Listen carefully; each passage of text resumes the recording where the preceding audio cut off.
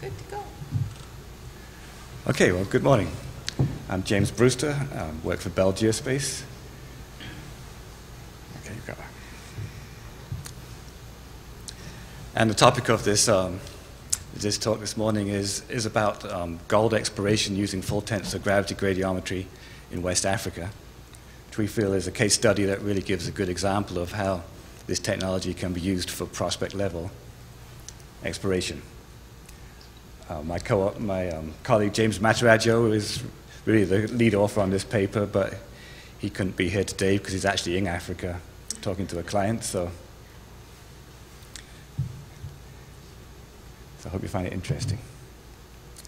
So the full tensor gravity gradiometer, in case you're not familiar with it, is a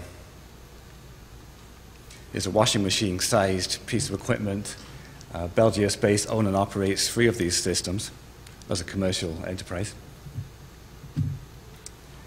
And it consists of an inertially stabilized platform, which consists of 3 gradiometer instruments, each of which contains 4 accelerometers. This allows us to measure the full tensor of the gradient, which is the change in the gravity. The 3 components of the gravity change in 3 components of space, giving 9 combinations, of which 5 are independent. I think you're going to see this data in the next talk, and this is what it looks like for a spherical source.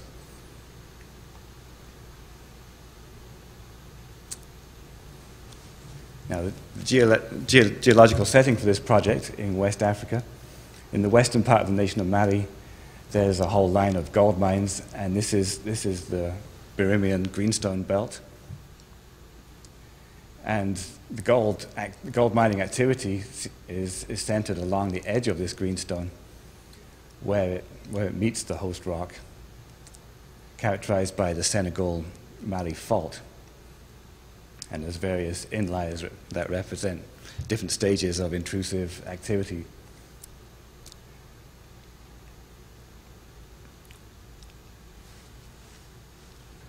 Okay. And this actual survey is located near the Sadiola mine, which has been a very productive gold mine. And the client here, Legend Gold, was trying to look for similar gold in this region.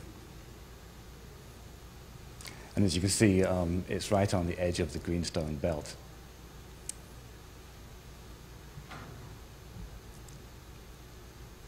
And the key phenomenon that the theory for the gold formation here is that as the intrusions happen, you create the conditions for hydrothermal activity. And the target of this exploration is the alteration zones around these shear faulting. So this is the acquisition parameters of the survey. This is 100-meter line spacing.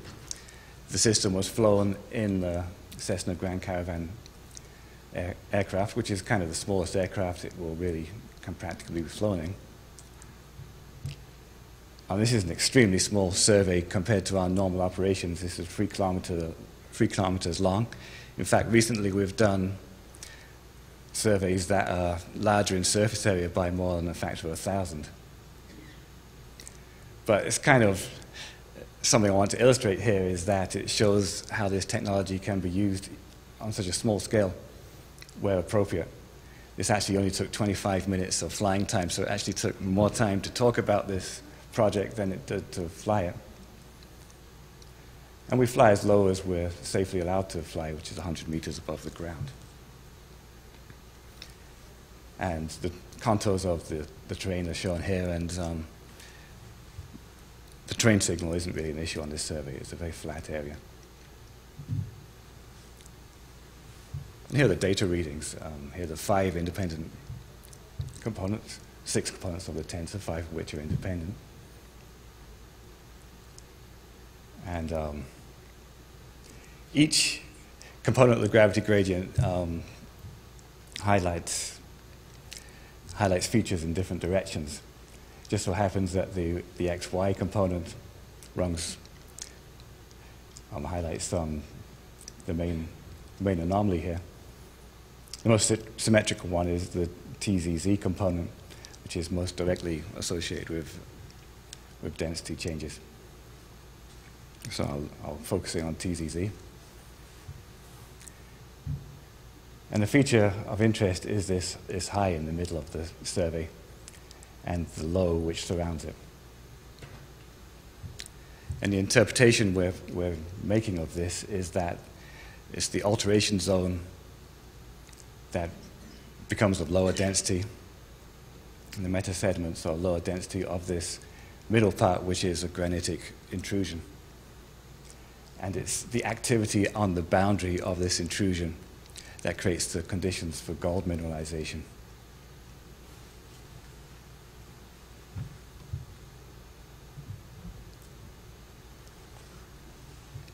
Now, we measure these 5 components, but now I'm only looking at one. So it becomes very useful to create other interpretation tools that use the full range of information that we acquire. And one of these arises from a paper by Pedersen and Rasmussen in 1990. And they proposed a method of estimating the local strike angle from the gradient measurements. And this formula returns the value of the direction along which the gradients are minimized, which you can relate to the local direction in which the geology, the strongest feature in the local geology. And when you draw these arrows, you can plainly see the direction of this anomaly. And on the other side of the height, we've got another one here. Now, this visualization is most interesting when it differs from the TZZ anomalies, which you see over here. Another thing you do when you know the key direction is you can change the axis on which you measure the gradient. Now, we measure the horizontal components, we call them X, Z, Y, Z. They're measured relative to north and east. Now, as far as the geology is concerned, north and east are arbitrary directions. So it's often more useful to recalculate your gradients using the significant local direction. And when you look at the horizontal down gradient component relative to this direction, it lights up this anomaly very clearly. And the low of this is where the conventional vertical gravity is changing most rapidly. And you can very see the linear character of this feature here. So we ran inversion on this data. We're using the Lee and Oldenburg method, actually using software supplied to us by Dr. Lee at the Colorado School of Mines. And this is a regularized adjustment of density values, and it's working with all the tensor components, simultaneously fitting to all of them in a regularized inversion, regularized to minimize the local variations in the density. So it's kind of like an optimally smooth fit to this to the data observations. And the way we interpret this is that we've got the northeast trending shear zone corresponding to where the gradient low was. And that's bounding this granitic intrusion here. And we get a density of 0.8, density contrast change of 0.8 for that central region. So we're predicting that they're going to find the gold along the boundary of this thing. Can't really see the scale here, but this slab is 800 meters thick. So we also get an estimate of how deep this is, and also we get an estimate of how steeply dipping the zone is, the shear zone. Maybe if we used the inversion in the previous talk, we could see this more clearly, but that's very interesting. So that's basically repeating what I just said.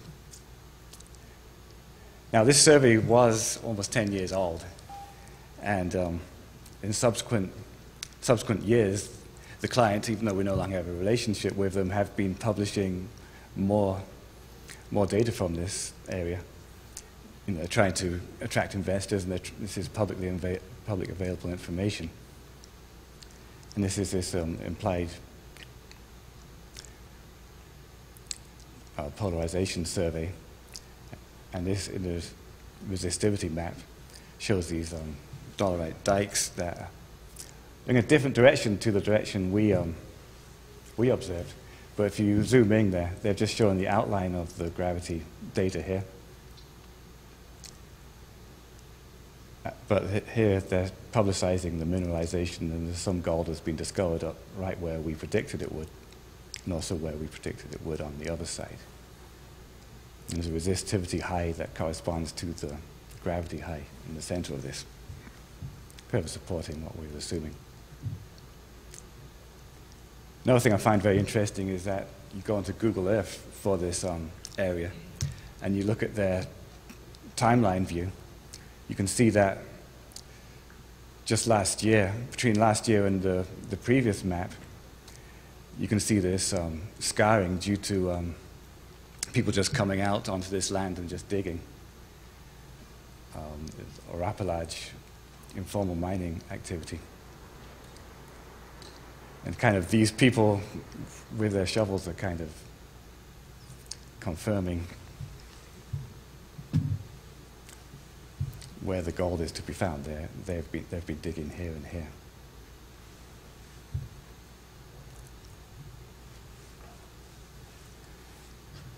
So this case demonstrates how, at prospect level, you can use this gravity gradient technology.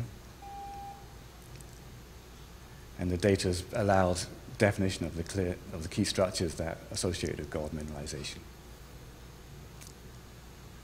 Okay, well, thank you very much. Questions? Yeah.